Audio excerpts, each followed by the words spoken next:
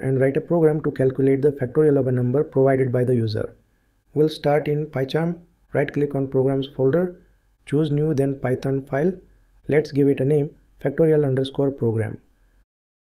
In our program, we first need the user to enter a number, so we will write a line that takes input from the user and stores it in a variable.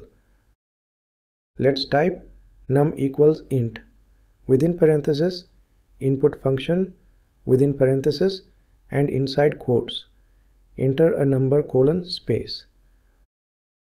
This means we are using the input function to ask the user for a number. We are then converting that input into an integer using the int function, because the input function always returns a string by default.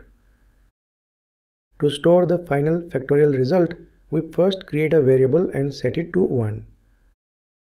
We type factorial equals 1. We start with 1 because in multiplication, starting with 0 would always give 0, and starting with 1 ensures the multiplication works correctly. Let's type if keyword followed by num less than 0 and then colon. Inside this block, we type print within parentheses and inside quotes. Sorry, factorial does not exist for negative numbers. By definition, the factorial of 0 is 1. So if the user enters 0, we simply print 1. We type elif keyword followed by num double equals 0 and then colon. Inside this block, we type print within parentheses and inside quotes. The factorial of 0 is 1.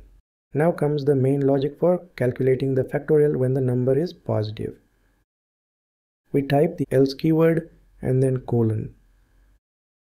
Inside this block, we use a for loop to multiply the numbers from 1 up to the given number.